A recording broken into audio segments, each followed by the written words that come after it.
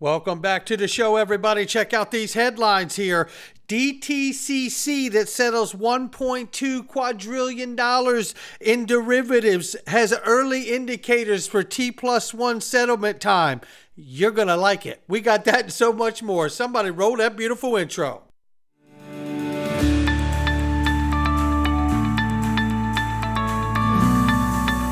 Digital Perspectives with Brad Kimes. Come on in.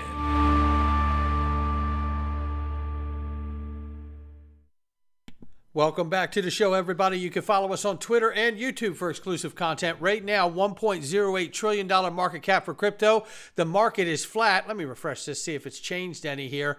Nope. Still flat. 25,600 plus for Bitcoin and Ethereum 1624 and change. Tether market cap is 82.7 billion plus right now. XRP is 49 cents, off by 0.4 on the 24-hour and off by 4.8% on the 7-day, ladies and gentlemen. Let's get started right here. You want to become your own alternative to banking? It's gold and Glint-Buy, baby. That's how you do it. They've already done it. And you know what? If you're looking for a way to beat inflation, put your assets in the most trusted store of wealth. It's gold. Glint-Buy enables you to keep your assets in gold, but spend it like money with their MasterCard debit card. Thrilled to back Glint's visionary journey, and so am I. And you know what? You can get the private equity for Glint at Linqto, along with all the other amazing products that are available in companies. Do not mess around. The stuff doesn't last long. And I tell you, the prices for the private equity on Glint are just amazing right now. Click the link, get on Linqto, get yourself some private equity. You do have to be accredited, but I know you're out there and I know you all hear me. But I can tell you this, if you're not accredited, and even if you are accredited, you want to get your own alternative to banking, this is very, very real, ladies and gentlemen. And we know that we are headed towards a transition from the traditional financial system to a new financial system. And nothing brings me the kind of real peace that Glint-Buy does. I love having my own alternative to banking with Glint. Click that link. Look right here. This is Cindy Young from Ripple. Excited to grow our university partnerships across Europe with the addition of 4 new universities to Ripple's University Blockchain Research Initiative, UBRI.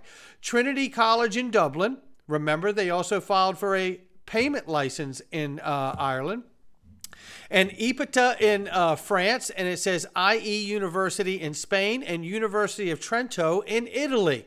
This is exciting, exciting news to see the expansion of that, because now you see more of these initiatives going through the universities. You're educating the people who are coming up to get degrees and want to work in certain fields. This is where it starts. It's unbelievable. I love seeing this. And take a look at this. Cowboy.crypto's back, baby. So Ripple is partnered with the U.S. Faster Payments Council, whose founder, Ken Kruska, is also head of products at Amazon Web Services.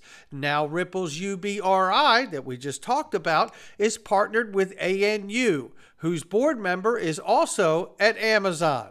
Probably nothing. You take a look at this and you can see there's all your connections right here. You're looking at them.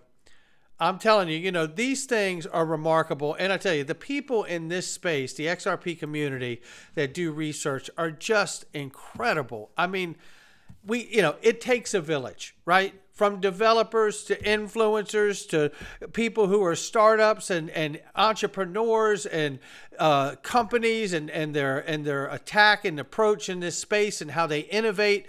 It takes a village, I tell you, and this is just remarkable. One remarkable person out here that is just crushing it all the time. Thank you to Cowboy.crypto. And here we see the U.S. Department of Treasury and the IRS, everybody tighten up, you heard that, didn't you? Have published a proposal for cryptocurrency laws outlining brokers' reporting obligations. So if we go into this very quickly here, it basically says the regulations will begin being implemented on or after, January 1, 2026. The regulations require U.S.-based brokers to file information returns with the IRS using the new Form 1099-DA. The brokers will also be required to provide payee statements to customers. The U.S. Department of Treasury and Internal Revenue Service have published a proposal for cryptocurrency laws outlining brokers' reporting obligations. So if you ever wanted to know what's coming, I could tell you by 2026 that brokers are probably going to be selling digital assets, whatever's left of them at that point, right? I mean, you know, you're getting a signal. What are you getting a signal? Did the IRS say that they're not going to allow it, or are they now making the allowance for it and putting in the protocol on how to file based on offering it as a broker? Look, this is it's exciting to me. Now, I'm not going to read this whole thing. Shout out to Ron Hammond, Blockchain Association, for the update here.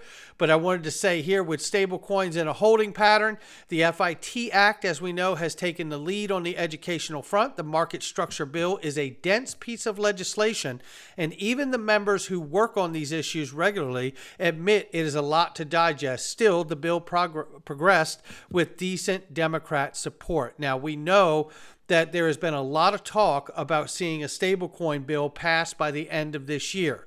If we see that, and along with that, we also see, as Pomp has suggested here on Fox, the announcement of approval of Bitcoin spot ETFs, you know, by the major players in the finance world. Take a listen to this quick clip here.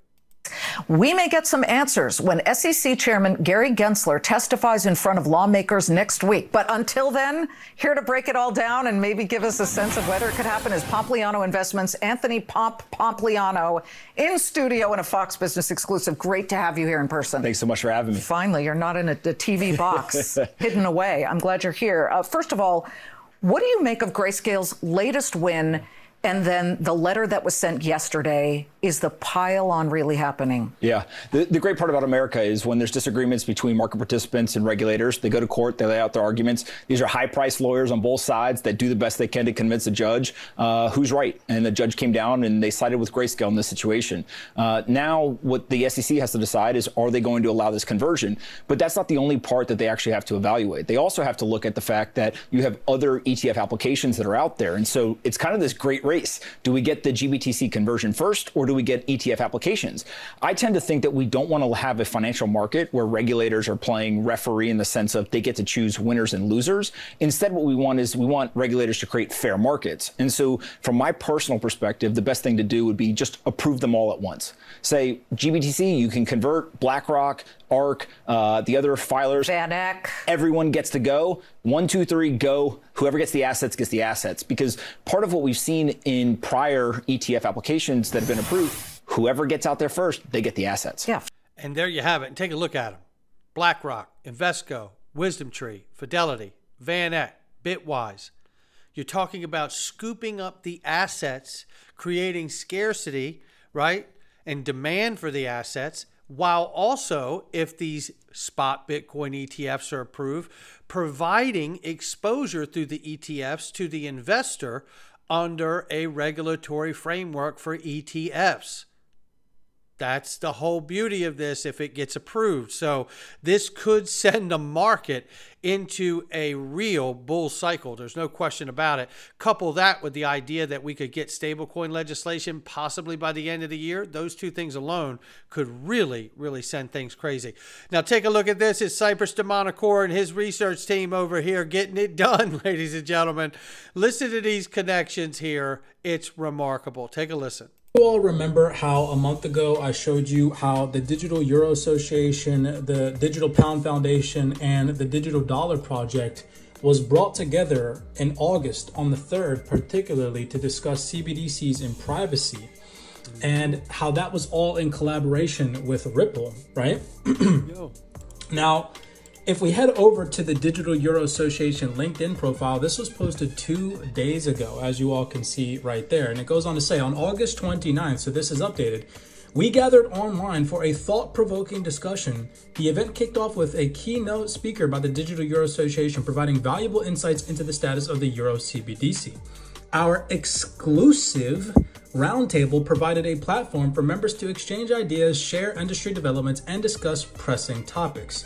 Attendees included esteemed DEA community members, partners, key policymakers, financial decision makers, and external financial sector experts. Now, let me show you all how important Ripple is, because guess what? Ripple was there, ladies and gentlemen. If you click on this little tiny broadcast that they had posted, check this out. Anthony Welfare himself right there. And you know what? Listen, I have to say, you know, first of all, shout out to Cypress to Monacore and everybody over there on his team doing all the research. They're just crushing it. And I love highlighting the community too. I really do. You know, we've reported on all these things. But think of it for a moment. Digital Pound Foundation, Digital Euro Association, the Digital Dollar Project, and then Ripple's there too. Somehow, Ripple keeps showing up in the most important places. You don't get to be where Ripple is by accident. You get there because you're a part of the solution. Don't believe it. It's still true. Here's a look at an image that has been worked up here. It is a 100 banknote of BRICS currency and a design option that's being considered. It is not yet released, as we know. But we do know in January 1, January 24, we're supposed to see 5 nations join BRICS. That is a remarkable number. And we know of those 5, Iran, the UAE, and Saudi Arabia would bring 80% of the world's oil production into the BRICS coalition. We know that they do have a plan at some point in the future to launch a BRICS currency reserve note. So we're watching closely. It's going to take some time, but keep an eye on it, ladies and gentlemen. Now let's take a look at this. Shout out to Big Skinny on this one. Now, I don't know if most of you remember this, but we covered earlier, I think it was earlier this year, might have been in 22, but I think it was 23 early on, where the SEC, including Gare Bear, that's right, Gary Goldman Gensler, and the rest of the voting staff there, had voted to indeed work on using such solutions as distributed ledger technology to shorten the settlement time that it takes to settle derivatives. And they are working on those things and have been since that announcement and that vote went through. The DTCC, which settles over $1.2 quadrillion in derivatives, remember that Ripple joined ISDA, the International Swaps and Derivatives Association, to help with that. Well, this just came out yesterday. Again, shout out to Big Skinny here. Early indicators point to T+1 testing success. Now, I'm going to tell you right now, it does not say Ripple or XRP inside of this, so you can go ahead and take that off the table. But what we have to be watching for is knowing that Ripple joined ISDA, for which the DTCC is a part of, because they do settle the $1.2 quadrillion worth of derivatives. And you have to wonder, what role could Ripple be playing with all of this that is taking place? The industry's T+1 testing window designed for full end-to-end testing formally kicked off for the first 21 bi-weekly cycles in August 14th of 23. Early indicators from this week, or from the first week of the program, have begun to filter in, with numbers showing a vast majority of top industry firms already accessing the environment and testing that T+1 related changes made to their respective systems and processes. While T+1 testing is not mandated by the industry group or by regulators, DTCC has been carefully monitoring all interactions with testing environments since it opened in mid-August. DTC has established internal dashboard to track how many firms have been accessing the test environment and the types of tests and scenarios they are running in the first week of activity. And you could see here, it says 100% of the largest 30 NSCC clients have already connected to the test environment and begun testing. 90% of the largest 10 ITP clients and 55% of the largest 30 ITP clients have begun testing. 70% of the largest 10 DTC clients and 15% of the largest 30 DTC clients have begun testing. They said, we cannot emphasize this enough. Robust and coordinating testing will be one of the most crucial or critical success factors. This is all coming from Michelle Hillary, the DTC General Manager of Equity Clearing and DTC Settlement Services. We're extremely encouraged to see such active participation and engagement with the T+1 test environment in the first week among our largest clients. And we are optimistic that the numbers will only continue to grow as testing extends over the next 9 months. So there we have a window on the testing there, which is over the next 9 months. So extremely exciting to me. I hope it is to you, and hopefully we learn more about what it ends up being as far as Ripple's role, knowing that they are alongside of R3 to help settle that 1.2 quadrillion in derivatives. Keep it coming, ladies and gentlemen. I'm loving where we're at here. That's going to do it for me. Not financial advice from me or anyone else. It's just my digital perspectives. I'll catch all of you on the next one.